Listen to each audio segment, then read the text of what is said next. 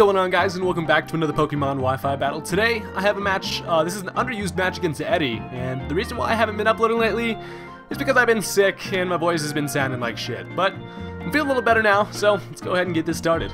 I built myself a pretty sexy looking underused team, and gonna have some fun with some Mega Sceptile, so let's see how this works out. Alright, so looking at my team, it seems fairly obvious that I'd be leading off with Donphan, so I generally tend to lead off with Darmanitan, just to kind of throw people off. But he decides to lead off with the Jolteon, and here he goes for the Volt Switch. He actually outspeeds me here, which basically kind of tells me what kind of item he's running. He's obviously holding the Choice Scarf, considering my Choice Scarf Darmanitan went second, so that's actually not too bad. The Volt Switch did do a lot of damage to Shofu, but I'm able to get a U-turn off on whatever he wants to send in. Turns out this Crobat comes in here, and I'm like, yo, Alakazam, it is time to show off your spoons. She's like, yo, check out these spoons. They're pretty freaking sweet, and this Flappy Bat is going to get destroyed by an Alakazam here in a second. He goes for an Air Slash, as that's not gonna do, it's not even gonna do half to me, as I go for a Psychic, and that is easily gonna kill the Crobat in one hit. I'm not sure why he would have stayed in. Maybe he didn't have a switch. I'm not sure. I don't know. He could have got the flinch on the Air Slash, and then maybe been I don't know. But anyways, now he's gonna bring out the Ninjask, the Robo Bug, and I'm like, honestly, I have not seen a lot of these things around. So I decided to bring out Roly, and Roly-Poly is going to go ahead and make his debut here as he takes a U-turn to the freaking trunk, and that does a dickload of damage. Look at that. Oh my god. So I'm like, I don't know what kind of item that thing's running, but I'm honestly pretty safe to say it might be Choice Banded, considering that did a bunch of damage. So he now brings out the Gourgeist, who is going to kind of be a threat to Roly, but then I was like, you know what, honestly, let's go ahead and throw a knockoff at this thing and get rid of its leftovers so I don't have to worry about recovery, and then this wall is going to be a lot easier to take care of. So he goes for the Leech Seed on the first turn, and that is actually perfect, considering I'm just going to go ahead and switch the hell up on out of here now, as he's probably going to want a Will-O-Wisp or something like that, and Donphan could not really, Donphan does not really enjoy being burned. I mean, I guess not that anything really enjoys being burned, but Donphan, could not really dig that. So I go ahead and switch. I decide to switch into Christmas. If he wants to go ahead and hit me with like a Seed Bomb or whatever, Will-O-Wisp, honestly, Sceptile does not give a shit about, being burned. So at this point, Christmas is like, yo, it's Christmas time, bitch, and I go ahead and Mega Evolve, turn the tail into a nice Christmas tree, and here I actually make a pretty stupid play. I honestly thought that Sceptile would be faster than this freaking Ninjask. Damn, I don't know. I'm not aware of how fast Ninjasks are. I was going to be able to hit that thing with a Hidden Power Fire, but unfortunately Sceptile is not going to take that U-turn, and the Choice Banded U-turn is going to kill my Christmas. So I was like, wow, you fucking Grinch out here, gonna come out here and just kill Christmas like that. I see how it is. I see how it is. In my head, at least, I thought I would be able to at least live a U-turn also. I don't know.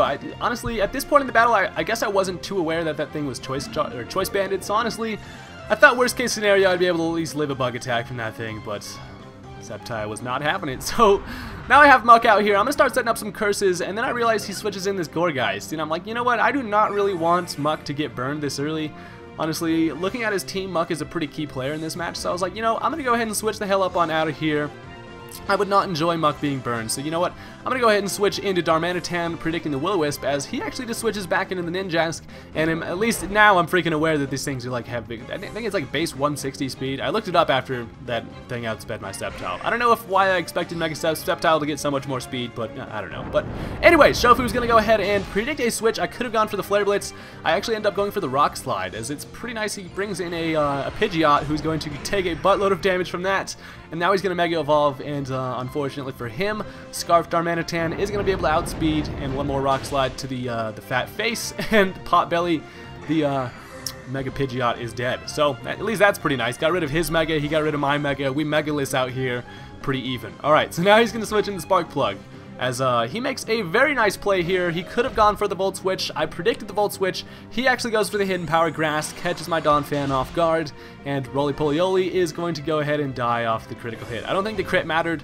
Definitely probably didn't matter, but yeah. So anyways, now I know this thing's freaking scarfed into into Hidden Power Grass, so I'm like, you know what, I'm gonna bring Muck's slimy ass back on out here, and I'm gonna go ahead and hit whatever wants to come in with a hard-hitting Poison Jab and perhaps get the poison. So the Ninjask comes in, I do get the Poison Touch, and I'm like, that is right, you piece of shit bug.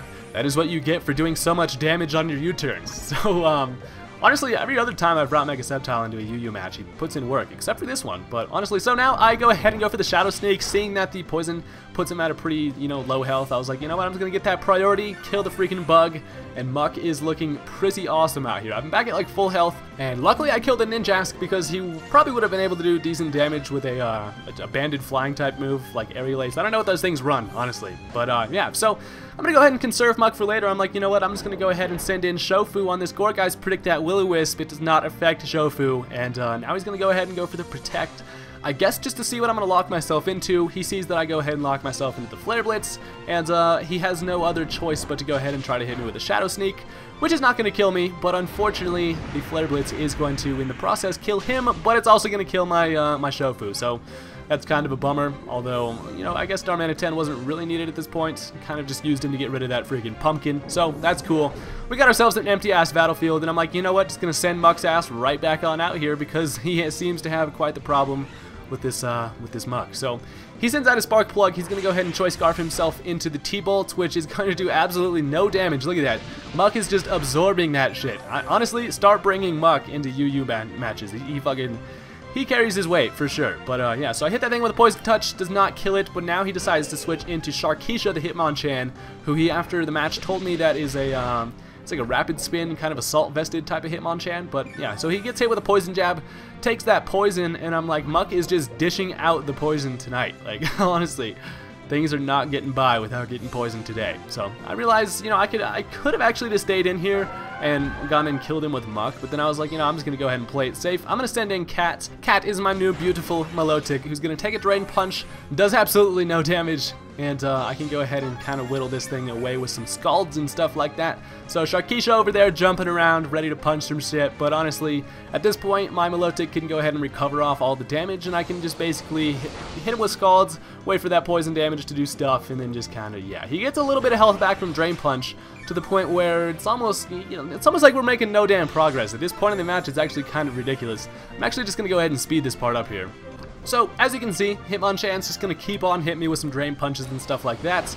I'm just going to keep on throwing hot water at him. It's actually doing, like, no damage, and it kind of makes sense considering it's an Assault Vested Hitmonchan. These things, Hitmonchans already have pretty decent special defense, honestly.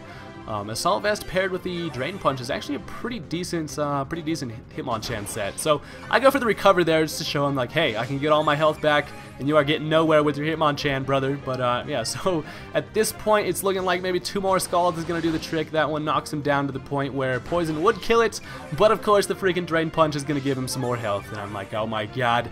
This is damn ridiculous, and at this point, 1 more Scald is going to do the job. As he realizes that, he's going to hit me with a Mach Punch, and Sharkeisha is going to go down. So, freaking finally, the Hitmonchan dies, and at this point, all he has left is his Jolteon, who's going to come out here, Spark Plug, going to hit me with a Thunderbolt. I didn't really want to switch into Muck, considering maybe he could get like 2 crits in a row and be able to win the match. So I was like, you know what, just go ahead and kill the Milotic. I'm fine with that. And now it is time for the Demolisher to come back in, he's still rocking that full health. Honestly, Muck in this match did not give 2 shits. I take that Thunderbolt like a beast, and I'm able to go ahead and hit this thing with a Poison Jab to the face, and the Spark Plug is dead. So, that was the end of the match, guys. Thank you for watching. It would mean a lot if you would click that thumbs up button. It really helps support my channel. I will have some more Wi-Fi battles up soon, considering I can actually freaking record videos now, because my freaking voice doesn't sound like shit. So I have a whole bunch of matches kind of stored up, so be ready for that. See you guys later.